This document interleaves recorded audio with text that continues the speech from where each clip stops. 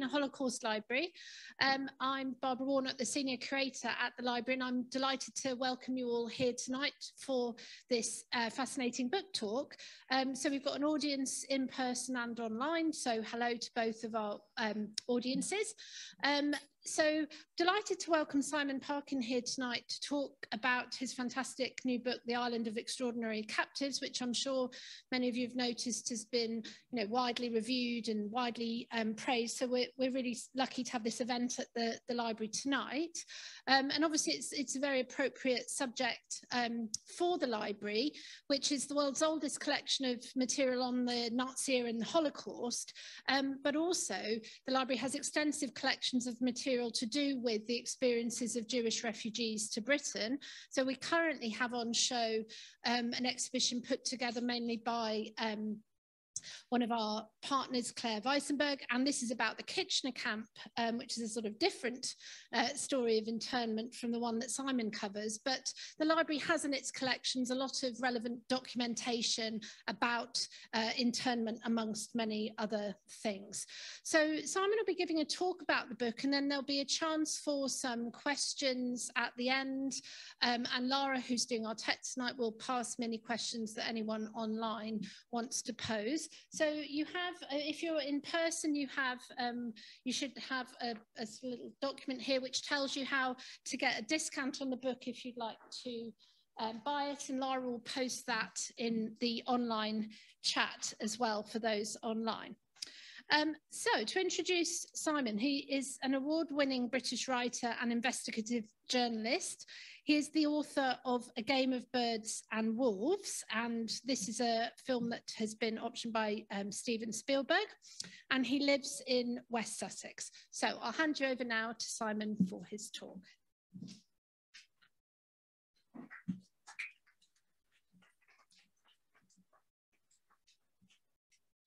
Thanks very much. Welcome, everyone. Yeah, it's lovely to be out in person. I haven't given a talk in real life for a while, so this is good. Although, welcome to everyone who's watching online as well, of course.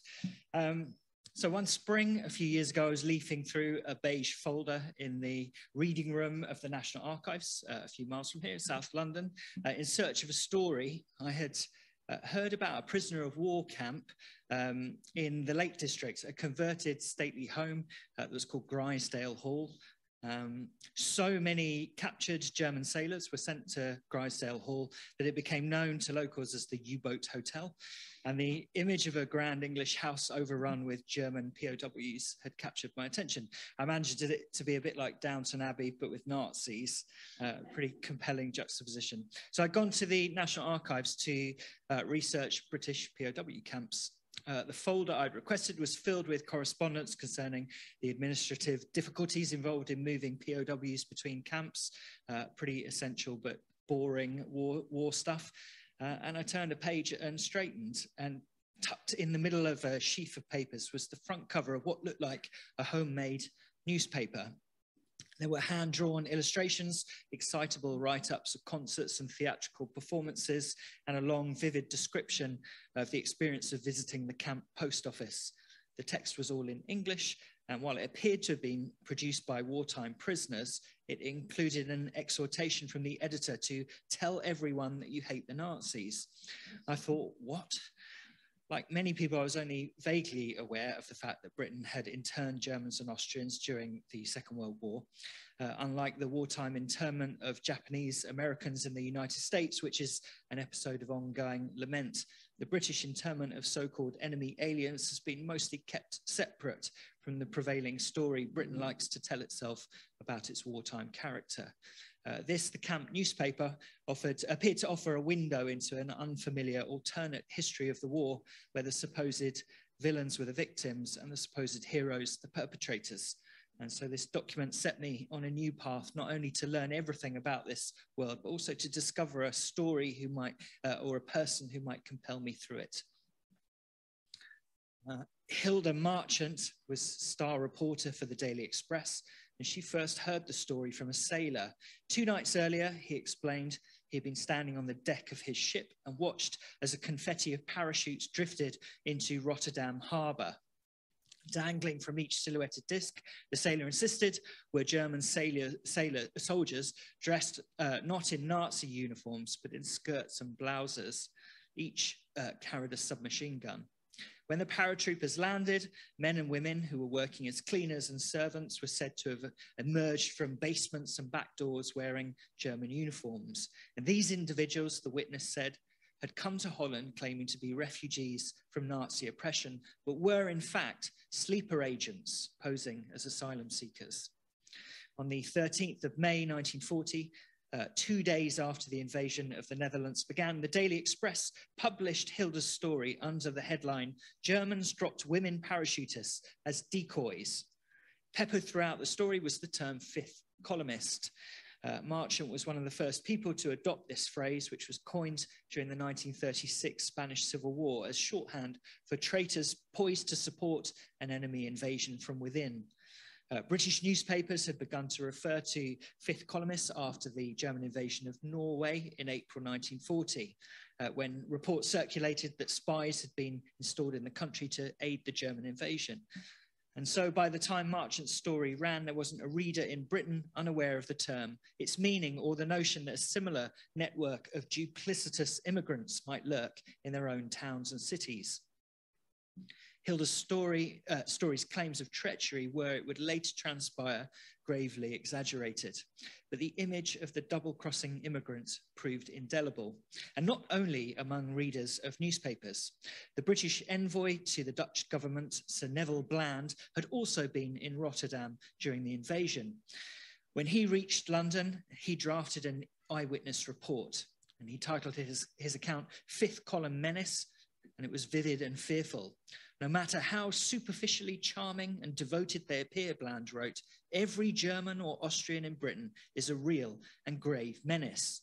When the signal is given to invade Britain, Bland continued, there will be satellites of the monster all over the country who will at once embark on widespread sabotage and attacks on civilians. Britain, Bland concluded, cannot afford to take this risk. All Germans and Austrians at least ought to be interned at once. Bland's report was widely distributed in Whitehall. A copy even reached King George VI, who summoned the Home Secretary, Sir John Anderson, for a meeting at Buckingham Palace.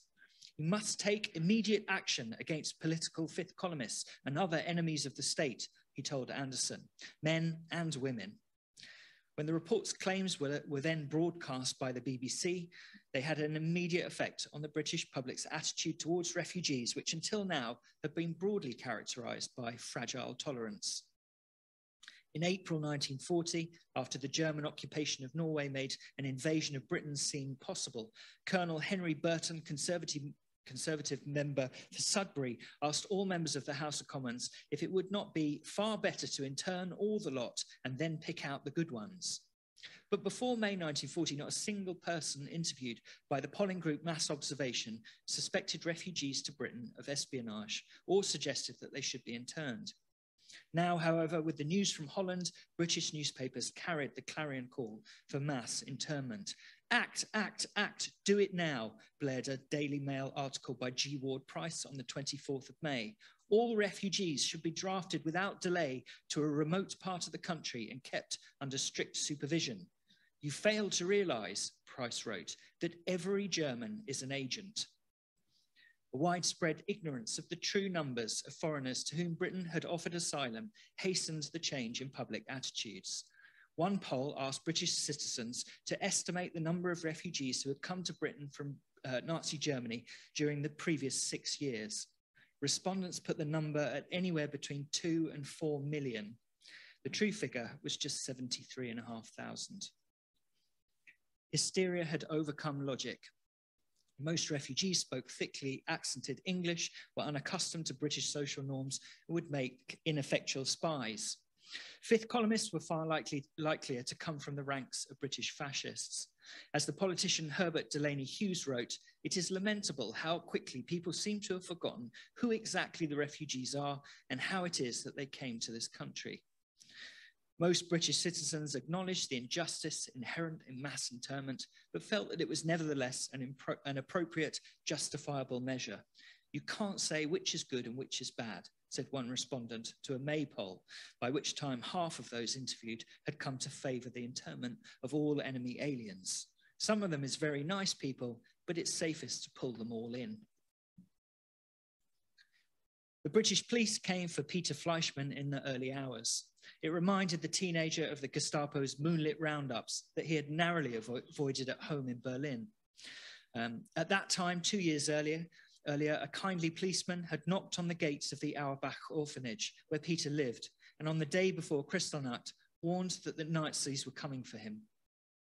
Years earlier, Peter's parents had drowned in an accident while driving by the Wannsee Lake. The couple had been writers for an anti-fascist newspaper, and Peter learned the car's steering had been tampered with, their deaths apparently an act of sabotage. Now it seemed the Gestapo wanted to wipe out the Fleischmann's only child.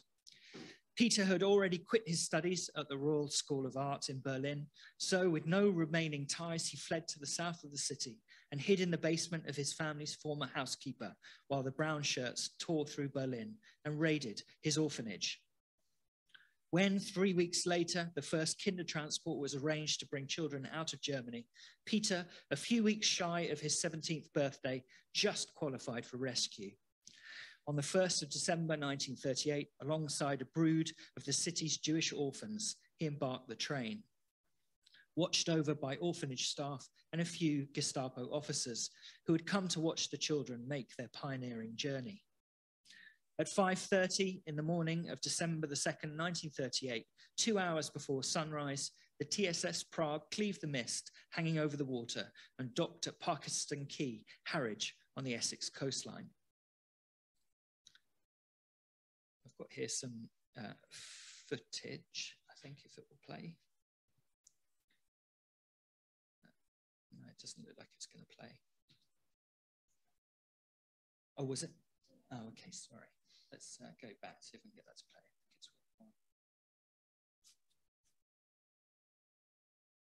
Okay, so because Peter was on that very first Kindertransport to arrive, there was the world's press there to greet them and mark the occasion. This is some raw footage of the children arriving, and I've cut out some clips where we can see Peter. He was the sort of taller boy with the art folder under his arm. This is after they've disembarked and they're getting on the bus that's going to take them to Dover Court holiday camp. You see him here on the left, just looking at the camera now.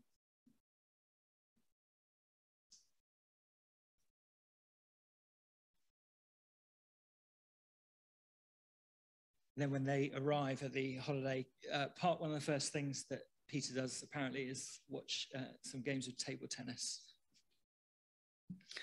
So in Britain, Peter, who dreamed of becoming a professional artist, was taken in by the owners of a Manchester business that specialised in colouring old photographs of young soldiers who had died in the Great War. This couple provided him with employment and a room in their home. The hours were long and the conditions, a basement filled with rats, insalubrious, but the work was artist adjacent and might, Peter reasoned, provide the experience he needed to attend art school in England. In Whitehall, however, the debates surrounding the reports from Holland had soon derailed Peter's humble plans. Churchill, during his first cabinet meeting as Prime Minister, agreed to the internment of all male enemy aliens between the ages of 16 and 60 who were currently living within the seacoast counties of Britain. This protected area, as it was called, on the coastline was where, in the event of a Nazi invasion, a spy could theoretically cause the most harm. Men were to be interned regardless of the category that tribunals have category of risk, that is, that tribunals have bestowed on them several months earlier. The following day, on Sunday, the 12th of May, 1940, Scotland Yard's fleet of motor cars roared out of police headquarters. Many of the officers dispatched to make the day's arrests had been unaware of their task until they arrived at work that morning. By the end of this first mass roundup, around 2,000 refugees had been taken into custody and handed to the military authorities for internment. The Home Secretary, John Anderson, was opposed to mass internment, a position that he hoped to hold, he wrote, unless the war begins to go badly. Earlier in the year, he wrote to his father of the danger posed to justice by national paranoia. In wartime, he wrote, people are easily worked up. a spy scare can be started at any time as a stunt. Now, with German troops in France, the threat of an enemy invasion looming, and newspapers stewing with reports of fifth columnists, Anderson was forced to concede that there were various bodies and groups of persons in this country against whom action would need to be taken, including refugees. Throughout May, the protected area expanded from coastal counties inland, from Devon to Dorset, Mersey to Cheshire, until no one in Britain was safe from the threat of immediate arrest and indefinite internment based on their nationality, ethnicity, religion, or political beliefs. Internment was in the best interest of the internee, Churchill argued, since public temper meant such persons would be in great danger if left at liberty. This argument precisely echoed that made by the Nazi officials to justify the arrest of the party's political opponents years earlier. In a speech delivered in March 1933, shortly after the opening of Dachau, the first Nazi concentration camp, Heinrich Himmler reasoned, "I felt compelled to make these arrests because in many parts of the city there's been so much agitation that it has been impossible for me to guarantee the safety of those particular individuals who have provoked it." For those men who had survived and fled the Nazi concentration camps at Dachau and Buchenwald, now interned by their supposed liberators, it was a befuddling injustice. Having allowed the popular press to whip up jingoism and hatred, instead of taking an enlightened lead, the government now used public opinion as a justification for strict measures. Among Londoners, some sort of neurosis had taken grip, Klaus Hinrichsen noted. Anyone who was German was considered a Nazi. As we're saying, actually, Hinrichsen had first-hand experience of this.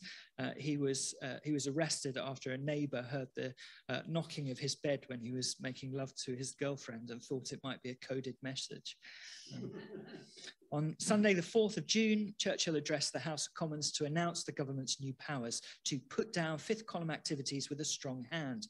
Churchill acknowledged that the orders would affect a great many people who were passionate enemies of Nazi Germany. But there was, he said, nothing to be done. I'm very sorry for them, but we cannot draw all the distinctions we would like to. Status and class, those twin armaments of privilege, provided little protection. Nazism had pushed a wave of luminaries towards Britain. Now these Oxbridge dons, surgeons, dentists, lawyers, and celebrated artists were taken into custody. The police arrested Emil Goldman, a 67-year-old professor from the University of Vienna in the grounds of Eton College. At Cambridge University, dozens of staff and students were detained in the Guildhall, including Prince Frederick of Prussia, a grandson of Queen Victoria. That year's Cambridge law finals nearly had to be cancelled because one of the intern professors had locked away the exam papers and taken the key with him. In the early hours of the 5th of July, a black Maria pulled up at the prestige home of Albert and Gertrude Ripkin, who had taken in Peter Fleischmann and given him work. Peter awoke to the sound of knocking. The officer's instruction was curt and urgent. Get your clothes, come with us. Neither soldier nor criminal, Peter, one of 90 refugees arrested by Salford police that morning, was denied the civil rights that even convicts enjoy. No charge, no trial, no bail. None of his story mattered, not the fact he had been orphaned and made homeless by the Nazi regime, not the fact he had been brought to England, a destitute child, nor that he had been carefully interviewed by Lord Chief Justice Rayner Goddard, one of the most senior judges in the land and deemed to pose no security risk to his adoptive country. In this new reality, subject to the British government's panicked measures, only Peter's nationality, the same nationality the Nazis hoped to strip from all German and Austrian Jews, mattered. Buffeted along a twisted road by the winds of history, he was once again unwelcome and homeless. Peter, like many of those arrested in northwest England, first arrived at a transit camp known as Wharf Mills. Massive, decaying, derelict cotton mill that cast a brutish silhouette on the Lancashire horizon. Its proprietors had been forced by recession to abandon the premises 10 years earlier. The floor was a mixture of cobbles and wood, and it was viscid and slippery with old machine oil, the smell of which mixed with the acrid stench of the canal that ran alongside the building. Transmission belts hung like nooses from rafters, and broken panes of glass let the rain in. The building, which was 3 stories tall at one section, had sat empty and dampening until the British Army moved in on the 5th of June. The first internees arrived just 7 days later. They had ample time to take in their new home. From Bury Station, the internees were marched 4 miles along Manchester Road. It was a walk of shame. Hostile onlookers watched the men as they were paraded in front of the public as prisoners. To be marched like a bloody prisoner of war with people watching, that really hurt, recalled Peter Katz, a pastor in his mid-50s, who had been one of the first arrivals. I felt degraded. By the time Peter arrived, Wharf Mills was packed. Inside, British soldiers under the command of a retired officer, Major Alfred Braybook, sat behind a row of tables ready to check the men's belongings. The internees lined up behind ropes. Each man smelled the stench of disinfectant while he waited to be called forward. On Peter's turn, a private grabbed his bag and tipped the contents onto a table while a seated officer thumbed through his wallet. Peter assumed the men were searching for any items that could be used as weapons, but it soon became clear that anything of value was to be confiscated. Just as the Nazis had robbed many of these men of their valuables, so the British officers now took chocolate, cigarettes, writing paper, and typewriters, distributing these items among themselves in full view of the looted. The breach of privacy revealed not only what each internee had considered sufficiently important to bring during the harrowed moments of his arrest, but also the range of vocations represented. Doctors watched as soldiers pocketed their stethoscopes. Academics argued they should be allowed to keep their textbooks, while artists pleaded to hang on to their drawing paper. For many of the men, this ransacking crowned a brief period that had transformed their view of Britain and their place within it. We went around breathing injustice and feeling very sore about all kinds of things, wrote Hirsch Uri, who was arrested alongside a number of other young Orthodox Jews, most of whom had come to England via the Kinder transport. Since gloom only serves to increase one's loquacity, we soon became unbearable to ourselves. I remember very clearly, noted Klaus Moser, who would later become chairman of the Royal Opera House, and this was the dominating thought. The feeling of insult. The whole operation was panicky and cruel. In Wharf Mills, 2,000 internees shared a single bathtub and 18 water taps, a limitation that soon enough forced almost every man to give up on shaving and encouraged some to rise as early as 4 o'clock in the morning to avoid the rush. Laundry could be washed in an empty room, but without soap or drying facilities, clothes often emerged as dirty as before. There was no sewerage system in place, and the lavatories amounted to 60 buckets housed outside beneath an oblong tent. As the day progressed, the stench became unbearable. Conditions in the camp were considered by the numerous German doctors among the inmates to be a liability for disease. They wrote and co-signed a memorandum of complaint to Major Braybook. Dr. Simon Isaac, a former professor at the University of Frankfurt, who had overseen makeshift hospitals on the Russian front in the First World War, wrote that he had never seen a place less fit for the accommodation of human beings. To be imprisoned in a building not even fit for beasts, another internee wrote, had a profound effect on the men's view of the country that had offered them sanctuary. Many, he wrote, have ceased to believe in the British spirit of humanity, which before they had acclaimed. The indignities of isolation from friends and relatives, the meager food rations, the lice, the inadequate sanitary arrangements led many internees to draw parallels between the mill and the Nazi concentration camps from which they had fled. According to an official Ministry of Information report, 2 men, both of whom had previously been incarcerated in Nazi concentration camps, died at Wharf Mill by suicide. After a week spent in the mill, Peter was transported to one of the more permanent camps, 10 of which were situated on the Isle of Man, and where women and children were also interned. When he reached the island, Fleischmann's home was P Camp, or Hutchinson, where around 1,200 internees were billeted in requisition boarding houses that bordered a picturesque square with views leading down to Douglas Harbour. After the indignities of Wharf Mills, Hutchinson had a bucolic quality which at times felt something akin to a holiday camp. Hutchinson opened on the 13th of July, 1940. 2 days later, some men emerged from their boarding houses carrying chairs and ladders, which they set up around the terraced lawn. These men beckoned passers-by, and when they had a small crowd, began to hold forth on their specialist subject. Soon the lawn became filled with speakers and their various audiences, like, as one observer put it, a scene from ancient Athens. The listener could wander freely between subjects from Greek philosophy, industrial uses of synthetic fibers, to Shakespeare's sonnets.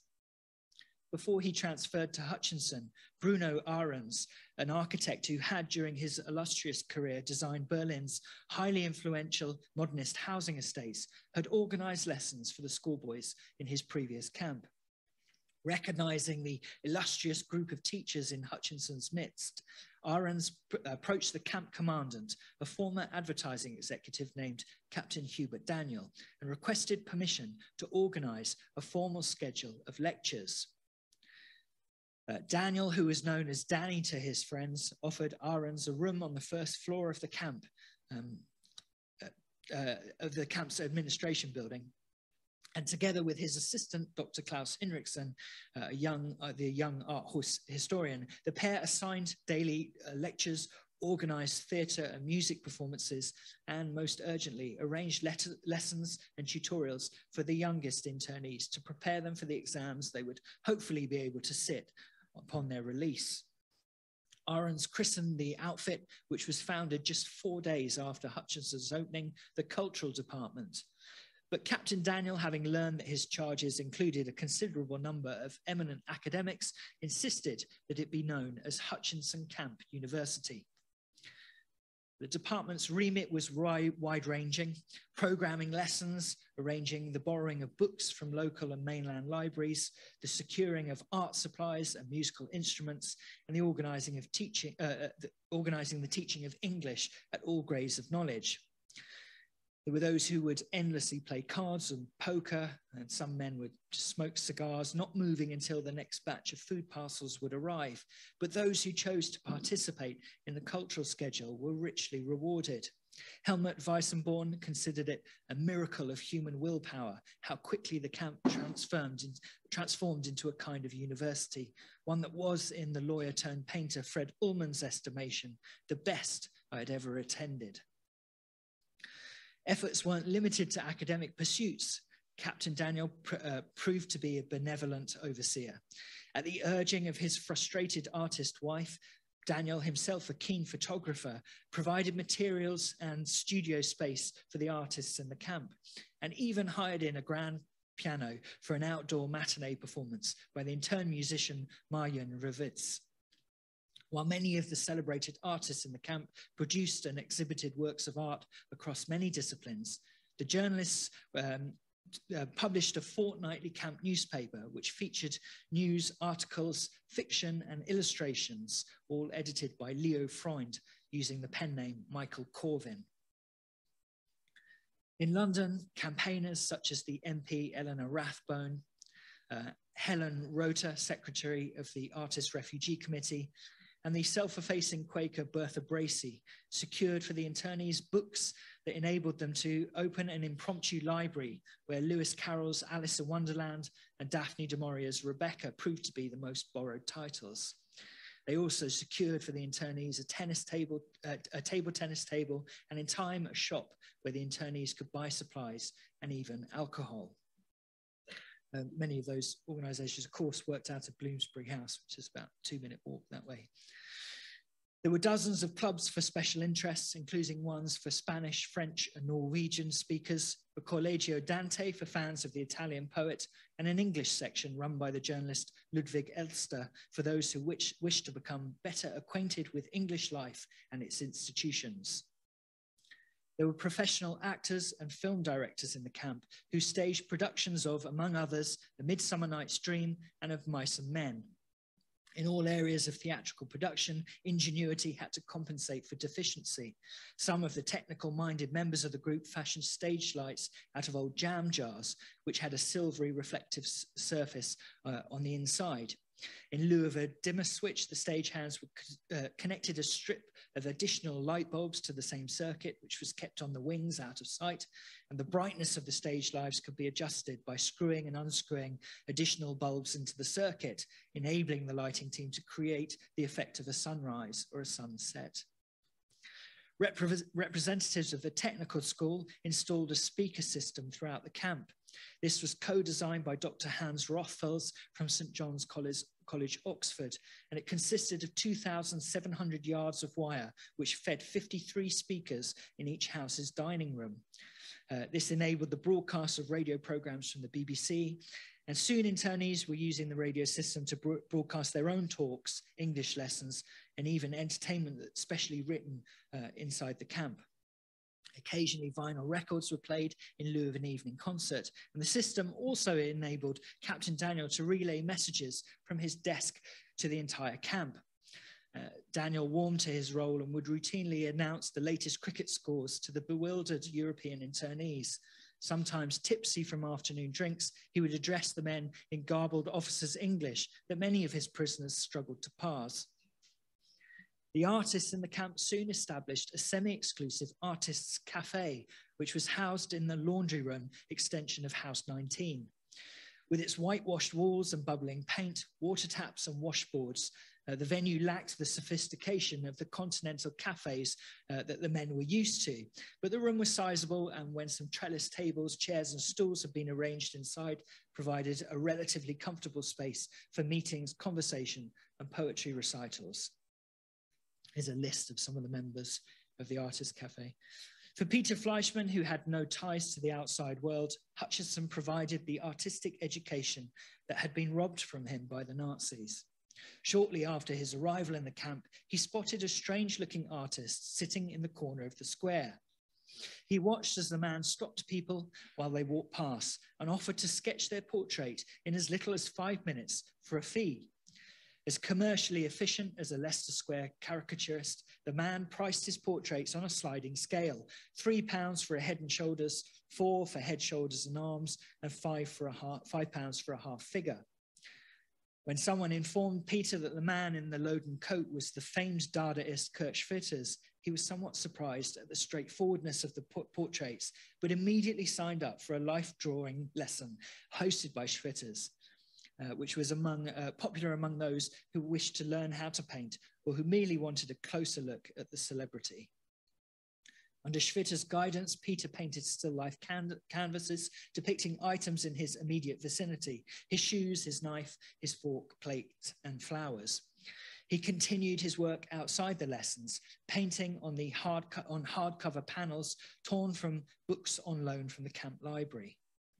The sculptors Paul Hamann and George Ehrlich showed him how to smuggle clay dug while out on an escorted walk in the local hills back into the camp, and how to remove the sand and to use it for casting clay. The woodcarver Ernst Müller-Blensdorf, who you can see here, showed Fleischmann how to sculpt blocks of firewood. I had always wanted to paint, and here was the opportunity, Peter later recalled. I had a chance at last to learn from morning to night every day.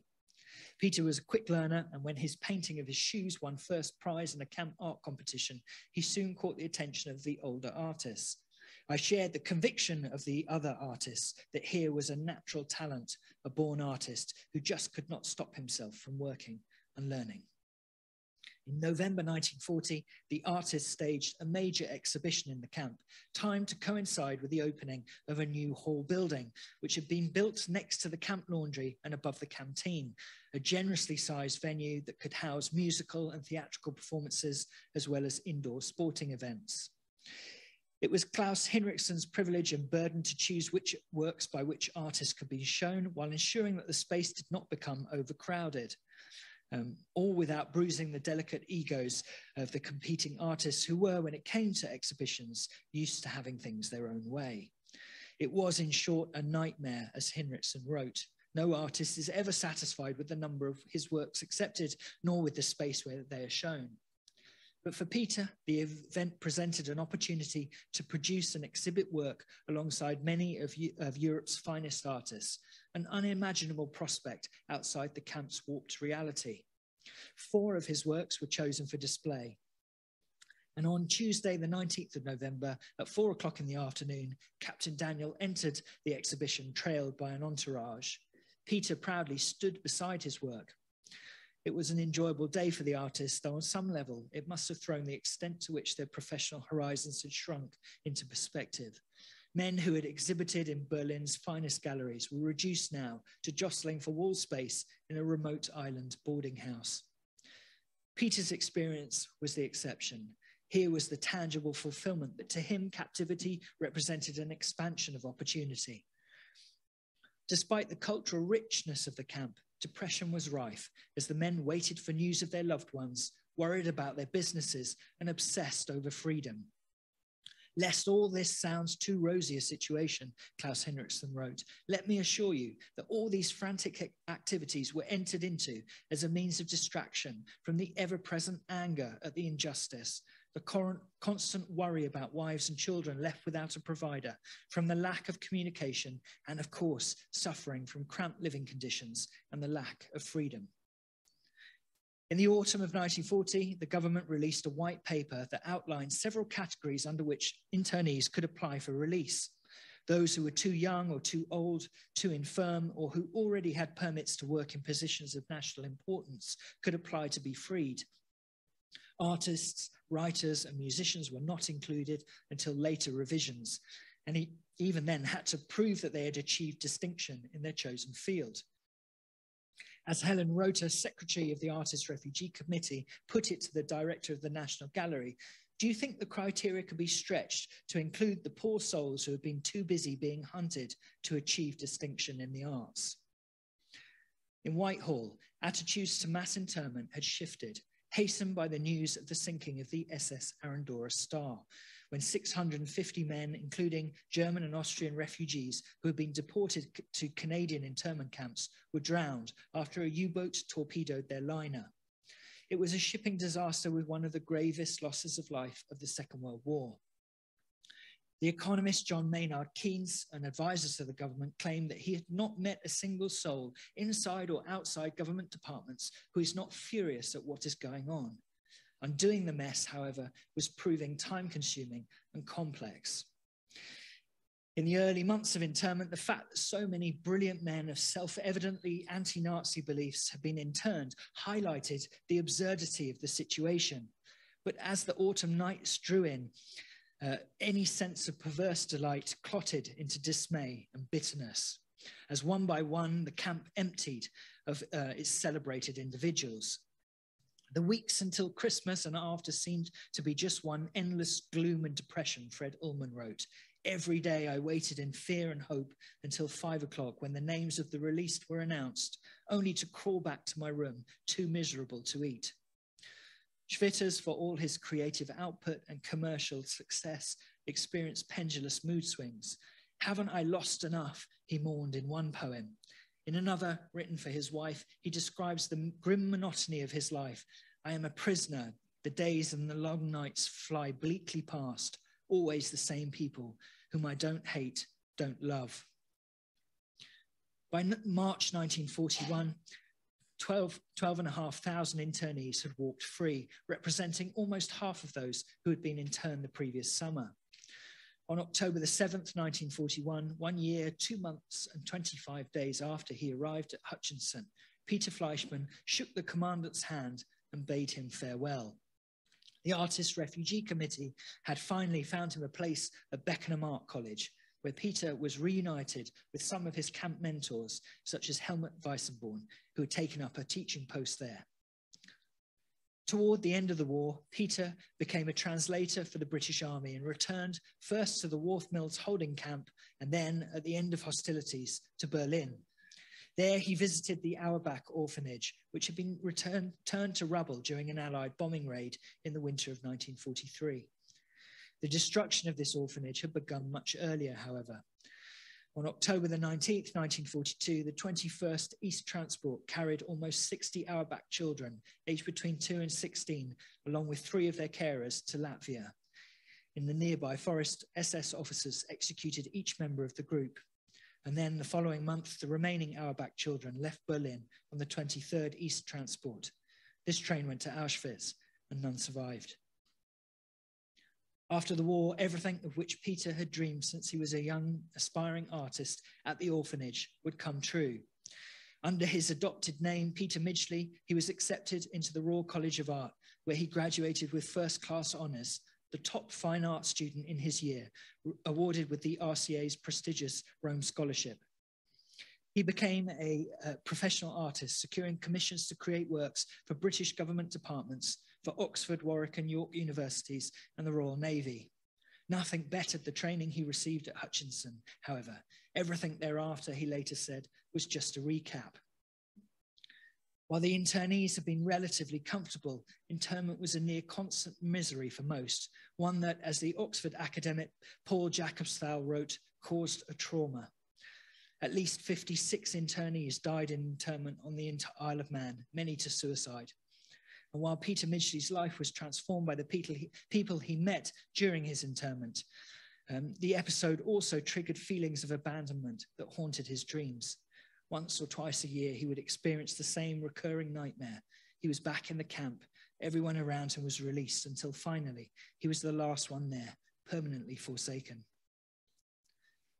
Every government must balance its humanitarian obligations with the need to uphold national security. To categorize refugees from Nazi oppression as enemy aliens, however, was to invite scorn and hatred upon those most in need of compassion and represented a moral failing on a national scale. Few went as far as Tristan Bush, a former internee who described the policy as a war crime, but it is indisputable that the hasty measures heaped unhappiness and anguish upon thousands of people already enduring the ordeal of fleeing their previous lives. Only a single sentence spoken by Sir John Anderson in the House of Commons on the 22nd of August, 1940, many months before most of Hutchinson's internees were freed, provided something approaching an apology. Regrettable and deplorable things have happened, he said, as if the cruelties of internment had been the result of natural phenomena and not a series of deliberate choices. In May last year, the Canadian Prime Minister, Justin Trudeau, issued a formal apology to the 32,000 Italian Canadians who were declared enemy aliens during the Second World War, 600 of whom were sent to internment camps there. There's been no equivalent attempt to repair the damage by the British authorities in failing to distinguish between refugees and enemy aliens, itself a dehumanizing term that last year the US government pledged never again to use. The battle between a nation's responsibility to help those in need and to maintain national security persists in every age and every generation. But the notion of a refugee who is not who he or she claims to be is an enduring story that can be easily used to justify institutional cruelty or overreach. While the context and detail shifts, the debate remains the same. Every successive generation wants to answer the question, how far can we go in the rightful defense of our values before we abandon them along the way?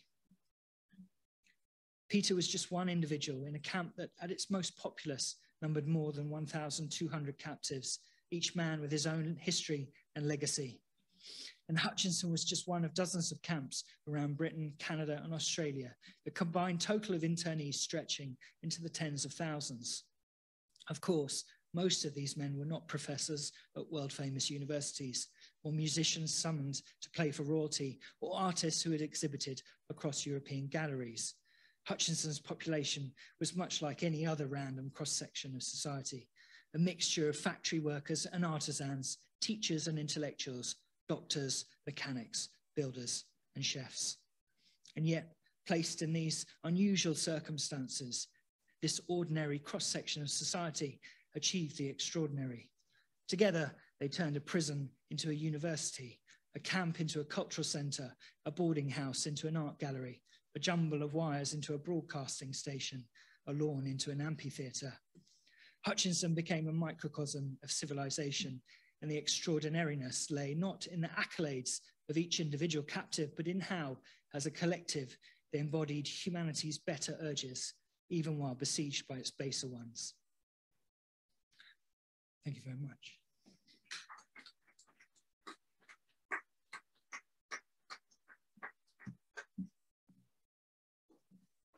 So thank you very much, Simon. That was fantastic, really interesting and fascinating, and lots of interesting images as well to look at. So yeah, we've got a bit of time for questions.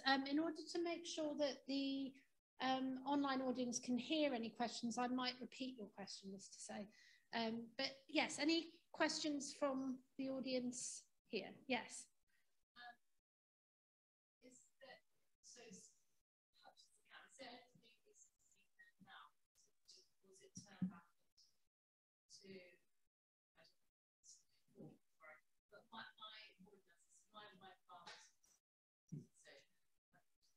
So we've got a question from the audience here asking what Hutchinson Camp is now, whether it was turned back to the boarding houses that it has been, and this is from someone in the audience whose father was interned there.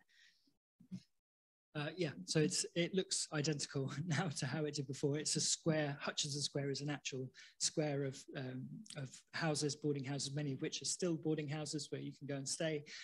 The lawn, look, I was there a few weeks ago. The lawn is still terraced in the middle. It looks slightly different. There's more trees than in those photos we saw. But yeah, it's you can go there and it looks the same. The only thing that is different is the hall that I mentioned that was built was at some point knocked down and new houses built there. In fact, it was knocked down. It was sold and knocked down 2 years, I think, after the end of hostilities. Okay, I've got some questions online as well, but I'll come back to questions in the audience in a moment. So there's a question asking whether there were sort of German and Austrian Nazis in the camps, and how did the sort of two groups interact with each other? Yeah, so the subtitle of the book is, you see, the true story of an artist, a spy, and a wartime scandal. I haven't covered the spy bit in this talk, but a large component of the book is an MI5 investigation into one of the internees in the camp who was suspected of being a Gestapo plant. The number of Nazi sympathizers in Hutchinson was minimal. It was predominantly category C risk internees, which is the lowest possible risk. That was not the case in each of the 10 camps on the island. In particular, the women's camps, Russian, there were 2 camps on the seafront at Port Erin, and it was a major scandal there because many Jewish women and children were put in the same houses as Nazi sympathizing women. So it was debated in the House of Commons. It came up lots. The campaigners that I mentioned in the talk, that were obviously trying to say, please, can you separate these individuals? And it was very miserable for anyone in that situation. Peveril camp is worth mentioning as well, which was in Peel on the Isle of Man. And this is where the highest risk internees were kept. And that included not only suspected Nazi sympathizers, but also members of the British Union and of fascists, and members of the IRA as well.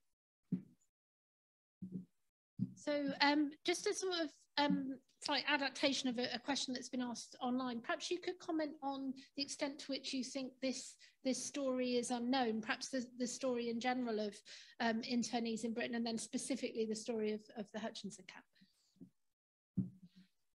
Well, I think for people who know about internment, Hutchinson is probably the best known of the camps because it had the best known internees there and had this rich cultural life I've talked about. In general terms, I think for anyone whose family, whose grandparents were interned, obviously it's not a mystery, it's not new to them. But I think and for residents on the Isle of Man as well, of course, are deeply aware of internment during both world wars. But yes, I would say here in Great Britain, it's perhaps not something that we have shouted about. It's a story that runs contrary to the prevailing narrative of Britain as a just nation, fighting the personification of evil, which of course is all true. But what is also true is that there was this rather dark period in which grave injustices were committed against people who should never have been interned. These distinctions should have been made between genuine refugees and enemy aliens, and it would have saved a great deal of misery and some lives as well.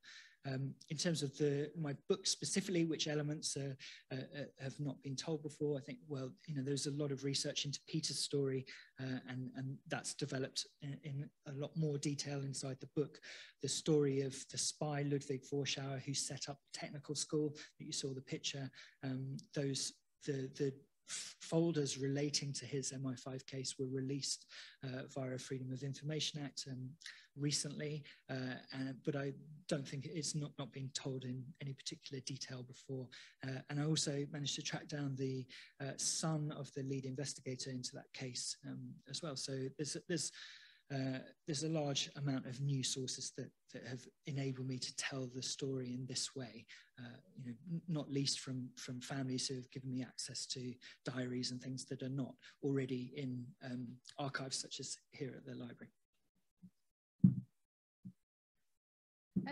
So we've got a question asking whether there were attempts by the Jewish community in Britain to try and influence political decision makers about this policy and alleviate the plight of internees.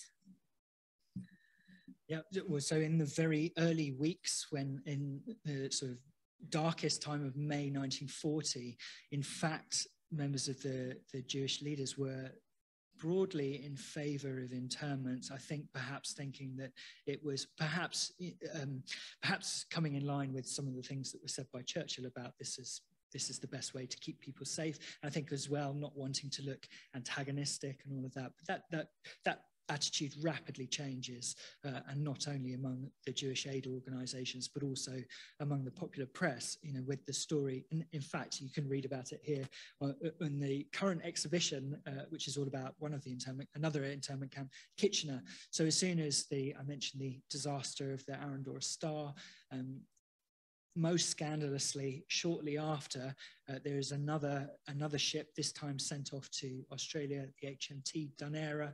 A large number of those who had survived the sinking of the Arundel Star are promptly put on this ship and sent off again.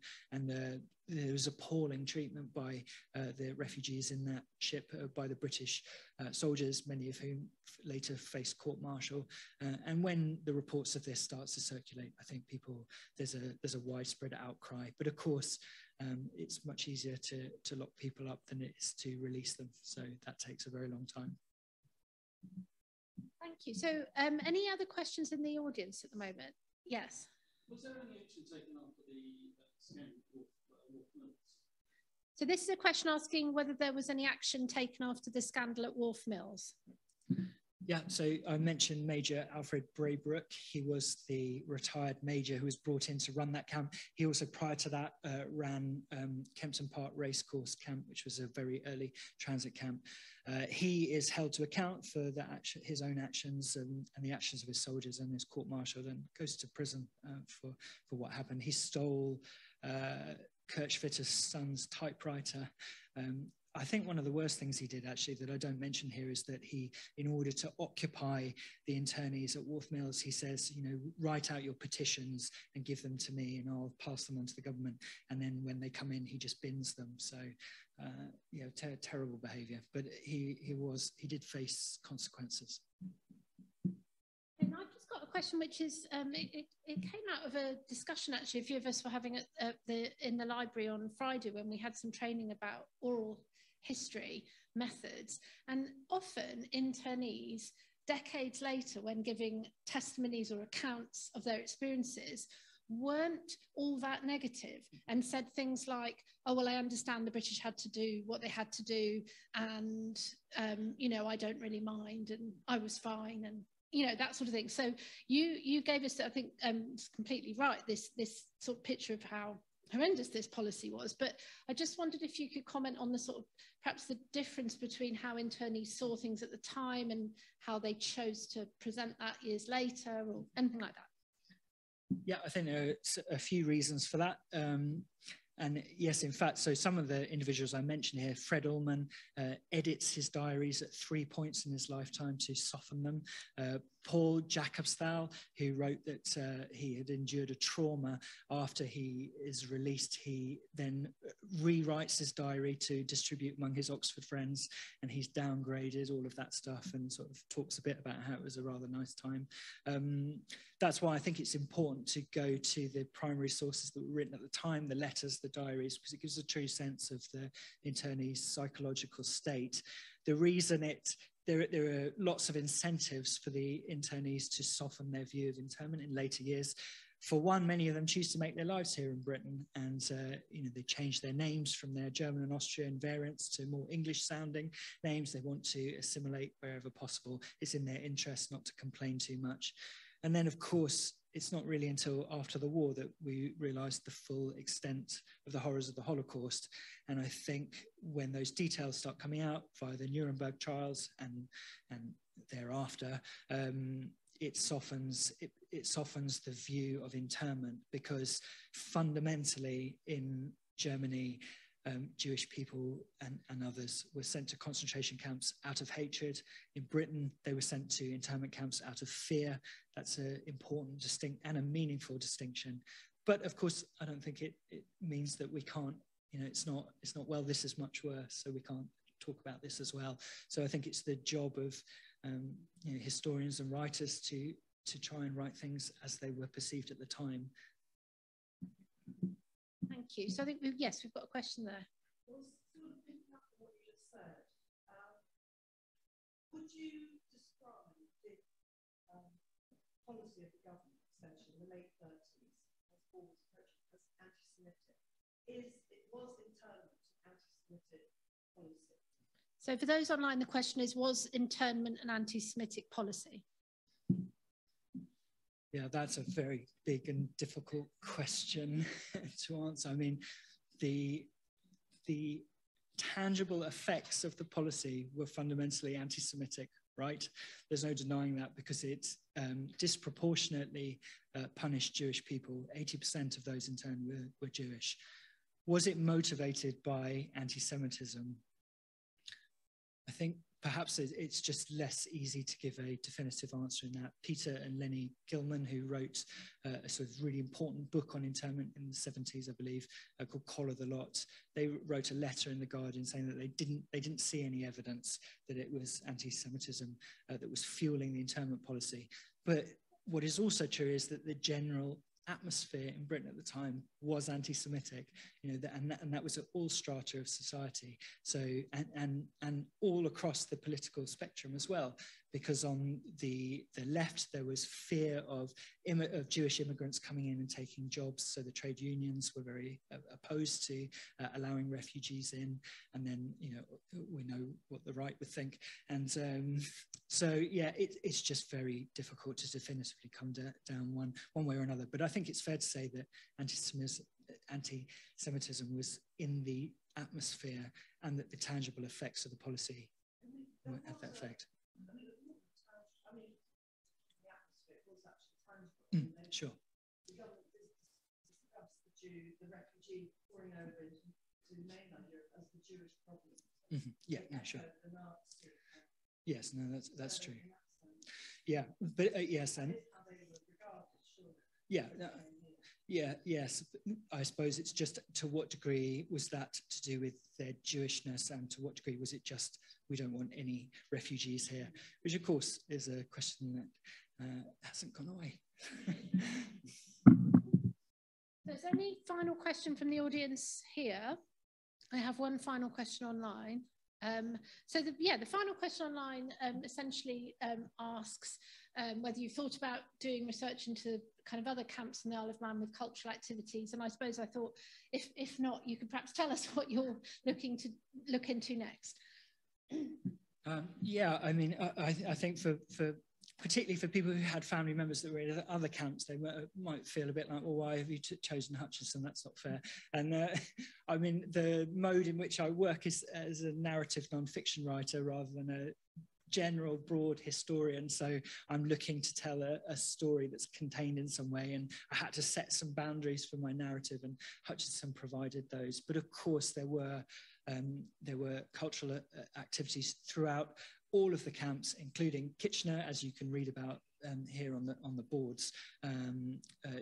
Yes, I mean, you could talk endlessly about the other things that were put on. There were plays put on in others. There were musicians in the other camps as well as artists, and large amount of art produced. So, but Hutchinson just appealed to me for various reasons. But of course, I wanted to tell Peter's story, which I think is sort of, you know, and this was the camp he was in, and his story was interesting to me because it's, you know, it sort of avoids a bit of, you know, the moral certainties, because for him, of course, internment was a great propeller for everything that happened later in his life. So it's complicated, much like the broader story. In terms of my next book, I'm moving on from internment, but I'm planning to write a book about Russia. And I was planning to go to St. Petersburg in May, which is not happening now, obviously. So we'll see what happens with that. But yes, I'm writing a book about the siege of Leningrad. So. Sort of timely, I think, really, as it turns out, unfortunately. Thank you so much to Simon for a fantastic talk and answering all your questions. Thank you to the audience for the questions. I think we'll be putting a recording of this event online soon, and we hope to see you all at future Wiener Library events. So if you'd like to join me in thanking Simon again.